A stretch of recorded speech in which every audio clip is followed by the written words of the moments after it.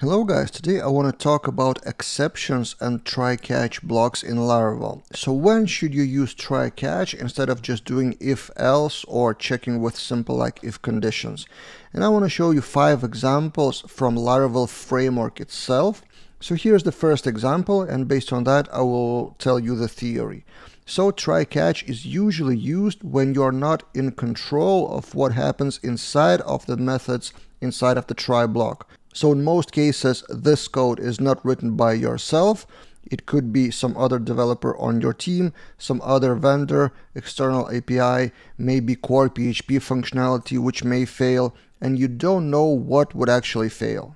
But you do know what exceptions can be thrown if it's written in their documentation, in the documentation of those methods. So then you usually catch the specific exception and then proceed with the response for that exception. So in another example from a simple code, if you do just create of Eloquent, if you for example run task create Eloquent statement, it's quite a small chance that it will fail. So putting try catch here doesn't really make much sense because there's no specific exception to catch. It usually will be validation exception which should be caught before that. So in most cases try catch isn't that useful unless you work with some external code which has quite a big probability of failing and which is crucial. If that fails, then you need to do some specific actions like showing the error more gracefully or redirect something or log something, so basically process the exception. So with that theory in mind, let's take a look at 5 examples. First is from routing. This is the core file of routing route of Laravel framework, and it is trying to run the action by your route. So if you put something in the URL, finally it lands here. So it runs controller action or run any action depending on the route. And then that run callable, if we scroll a bit down, it's this one. It's some magic of closure and serialized, stuff like that, but finally it tries to return the callable. So basically method name is dynamic. And there's no guarantee that this method will actually exist in your controller in whatever structure. So there's quite a big chance of this failing. And if it fails, then we should catch the exception, which happens to be HTTP response exception created by Laravel itself. And if we trace it a bit down, I found the same exception in the helper abort. So if you call abort 404 or abort 403 or whatever code in your code, it also throws HTTP response exception. Basically, the pages that you see on the screen like 404 not found or something, they are handled by this exception. And generally in Laravel there's a file called exception handler. If we scroll up, foundation exception handler. And there's quite a lot of interesting things happening here, so you can navigate and analyze it in your free time. For example, this thing, internal don't report. So what errors or exceptions should not be logged in Laravel log? Did you pay attention that HTTP exception, for example, 404 page, is not logged to Laravel log? So here in the list, there are exception classes which are not logged. For example, validation or token mismatch, they are just shown on the page for you visually, but they are not logged in Laravel log. So there's a lot of different logic in that exception handler. It's pretty awesome and deep. But what we care about mostly in this case is render HTTP exception function of that handler. So after all the if statements and internal functions, it comes down to this method, which actually shows the 404 blade or whatever blade with response view, basically handling the exception. So the things that are happening here with catch the exception, under the hood, after a lot of operation, it shows 404 on your screen. And this is another reason to use try catch and exceptions, because if the same exception can happen in various places of your application, you may specify a specific logic how to handle that exception. What page to show, what message to show, what log to fill in with what information and stuff like that. Because HTTP response exception is pretty common in Laravel and I found it in multiple places. So if you have a reusable exception in your application, it's even better. Now, example number 2. In the Eloquent builder, we have getRelation method. And here we try to get the relation method, but again, the method name is dynamic, defined by you probably. I don't remember where it comes from, but basically, if you load like user with roles, for example, probably this method is called. And if it doesn't find the method, then we catch the exception of bad method call exception. And this exception is actually from PHP, not from Laravel. So you can find it in the official PHP documentation of bad method call. And then instead of showing the PHP message, we override it with our framework Laravel specific exception of relation not found. And under the hood, there's even more magic happening. There is a trait called forward call to. So it tries to call the method similar to this case. And if it doesn't find the method, again, try catch, same bad method call exception from PHP, or it could be even a PHP error, so it's not only the exception. And then what is interesting, Laravel tries to find the pattern of error message from PHP using class and method. And if it's not found, then it's just throwing the same error and doesn't care.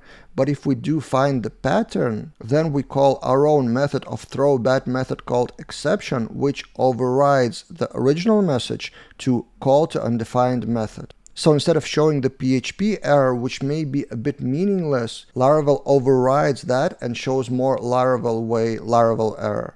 So that's another way of using exceptions in your application to catch some exceptions from PHP or from Laravel and then override the message and override the behavior with your own custom exceptions. Example number 3 comes from a trait called has attributes unrelated to date. So if we need to return a timestamp as datetime object, there are quite a few methods that can be called. So if there is an instance of carbon or datetime, a lot of if statements, and then at the end of that, we see try catch. So basically, if we don't find the match for any of those cases above, as a fallback, as the final thing, we can try to create the date from carbon. And then if that fails, we catch the exception of invalid argument because that format and value may be whatever. It comes from the user, from yourself, from the developer. So again, we're catching the exception from the core, from PHP, and override that with our behavior, which in this case, it's not throwing another exception, it's just assigning date to false. The fourth example from Laravel framework,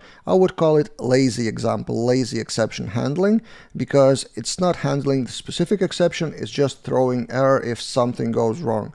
So there's file put contents, there's JSON encode, so basically all the PHP functions for command PHP artisan down to put the application in maintenance mode, which is fine. So basically it's catching any exception that may happen down the line. So anything can fail. File put contents, file get contents, and something related to your file system like isFile. If any exception happens there, then the terminal would show you the error of fail to enter maintenance mode and would just pass you the message, whatever message comes from that exception. It's also a valid way to handle the exceptions if you don't know exactly what exception would come from the other end. You could probably spend some time to find that out, but if you are kind of lazy, as I say it, or if there are just too many possible exceptions, in some cases it's just try catch exception and then do whatever you want with error get message or error code or other properties of the exception object. And finally, example number 5, I wanted to show you it's not from Laravel framework, but it's from Stripe Payment Provider API reference. And this is one of the best examples of practical usage of exceptions. So if you try to charge the customer or do something with credit card via Stripe, Stripe may throw different exceptions, and every exception has its own logic, its own errors and stuff like that. So here on the right, you see a typical way how you call the Stripe method. So you call the Stripe request, and then a lot of different bad things may happen with credit cards, with network request, with whatever. So card exception, specific card exception, then rate limit exception if too many requests are happening. So it's not even related to the credit card, it's related to your usage of the API. Then invalid request with parameters, authentication, API connection, other exceptions, and then at the end, finally, you just catch a regular exception with something else happened. So every exception, just from its name, has its own purpose, its own variables, its own messages for handling errors and stuff like that. So Stripe example is probably the best visual way to understand why exceptions are used in the first place. And if you are a developer creating the system for other developers to use, you should probably implement the exceptions. So create your own exception classes with your own messages and handling those exceptions, so your colleague developers in the future or the users of your open source project, like in Laravel framework case, would understand it better. What happened, why, and how to catch that. So I hope with this video I've clarified a bit why to use try catch and exceptions, how it is used in Laravel framework. I know it's not really a junior code, it's more like in depth, but sometimes it's really useful to look at advanced examples to understand the exact cases of why some things are used. If you want to support me on my mission of daily videos with more tips like this video, subscribe to the channel and check out one of the 3 products that you can see on the screen now from myself and my team, and I will continue shooting these daily videos for you on YouTube. See you guys in other videos.